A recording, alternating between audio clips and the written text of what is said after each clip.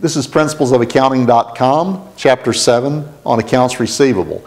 In this module, we will look at notes receivable and interest charges thereon. We'll also consider how receivables, accounts receivable, might be converted to notes receivable. So that first requires us to consider the need to monitor and manage accounts receivable. First, companies must try to avoid bad debts by carefully monitoring their credit policies. We should consider the credit history of our customers. We might secure payment in advance. We might even receive a guarantee from a third party or a line of credit at a bank that ensures or assures payment of the amounts that are due. It's very important for a company to carefully monitor and manage their accounts receivable, as liquidity can be adversely impacted if receivables are not collected in a timely manner.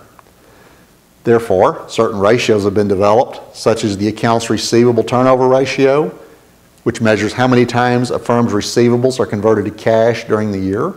Very simply, it's net credit sales divided by average net accounts receivable for the period. A related ratio is days outstanding. It measures how many days sales are carried in the receivables category, and it is 365 days divided by the accounts receivable turnover ratio from up above.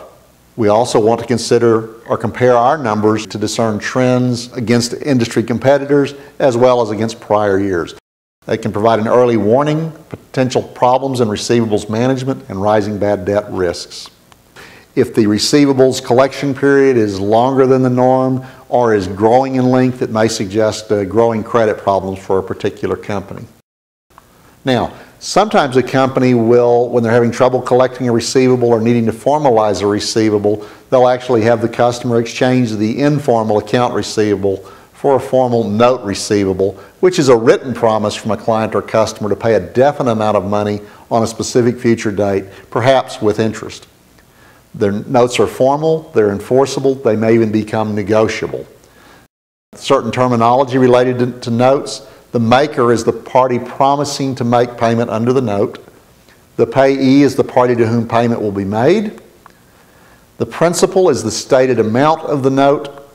The maturity date is the date on which the note is due. And finally, interest is the charge for the use of the money. It's usually reflected as principal times rate times time. To look at an example, assume a $1,000 60-day note bearing interest at 12%. The interest for that 60-day period would be $20. That's $1,000 principal times 12% rate times, and I'm using a 360-day year assumption, so times 60 days outstanding divided by 360 days. So the product of that multiplication is $20, the amount of interest. Interest might be calculated on a 360-day or a 365-day year. The 360-day is simpler for calculation purposes, typically used in textbook illustrations, may be used in business applications as well. Tends to benefit the lender or the payee of the note a bit, since you're assuming the interest accrues at a faster rate with a 360-day year. Okay, assume that $10,000 of merchandise is sold on account to Hewlett. Hewlett requests more time to pay and agrees to give a formal 3-month note bearing interest at 12% per year. So at the time the account receivable is exchanged for the note receivable, we're debiting notes receivable and crediting account receivable $10,000. That, of course, increases the one asset, note receivable, and removes the account receivable, the other asset, from the books. When the note matures, the collection is recorded. We debit cash, $10,300. We credit the principal amount of the note receivable, $10,000. The difference is recorded as interest income. We should be able to verify that $300 amount of interest, $10,000 principal times 12% times 90 over 360 days, or 1/4 of a year. So that's 3% or $300 net of interest.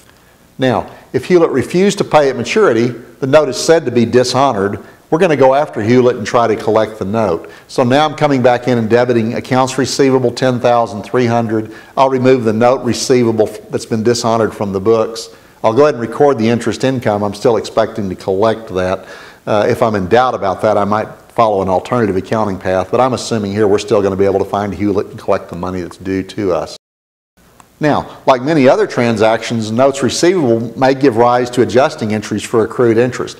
The note we previously looked at, the $10,000 note, it came into existence on June 1. Assume we have a June 30 year end.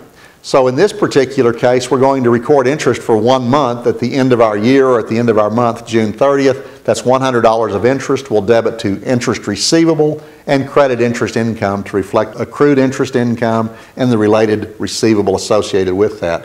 When payment actually occurs on August 31, we'll be debiting cash $10,300, recording the collection of the $10,000 note, recording collection of the $100 of interest receivable, and recording the other $200 as interest income for the month of July and August. And so this entry that demonstrates the final collection of the note closes our consideration of the material in this particular chapter.